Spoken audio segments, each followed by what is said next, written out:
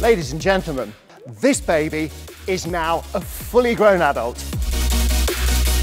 The second generation Audi Q3. Bigger dimensions, more comfort, a completely new design, and a whole host of features straight from the luxury segment. We'll take a look at the exterior a little later, because I want to show you inside the new Q3. With standard 40-20-40 folding seats, between 530 and 675 litres of luggage capacity, depending on where you put the seat backs. That's 215 litres more than the old car, and if you fold everything down, 1,525 litres. When you're really loading up, you've got to do something with the parcel shelf. It's going to end up in the garage or left at Grandma's house. No longer. You take it with you. Did you notice this? How I don't have to hold the floor up? It's details like that that tell you that the people that design these cars live with these cars.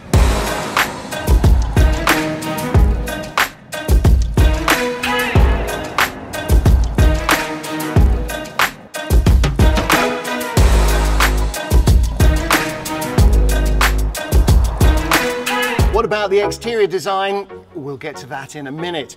Inside though, plenty of room. The backrest adjusts into 7 different positions. And yes, there's legroom for fully grown adults. There are 3 different furnishing lines, customizable with the external finish. Plenty of storage, everything you need for the journey.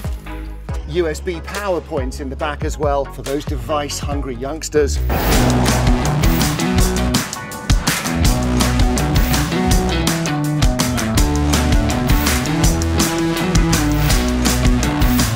100% digital dashboard with the ventilation system above, and a neat little touch. See the way they echo the front of the car with the octagon shapes. The navigation system learns your driving preferences, and here's a neat little touch of integration. Set a destination on your My Audi app, then it'll seamlessly integrate when you get into the car, and that will then take you on your way. Once upon a time, they used to have drive-in movie theatres. Now, with the virtual 3D sound in the Q3, it's like a virtual drive-in concert hall. Martin, we're not finished yet. Don't forget the exterior design. Okay, finally then, the exterior design. And of course, the first thing that leaps at you, it's the big octagonal uniframe grille. These 8 vertical radiator bars give it that SUV presence, and that's the same for the big air inlets. And look at the beautifully way the lights lead your eye around the car, and LED lighting standard on all Q3s.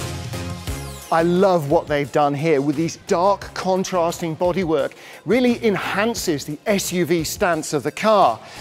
And this is particularly attractive as well. This falling away at the rear end really gives the car such a strong personality.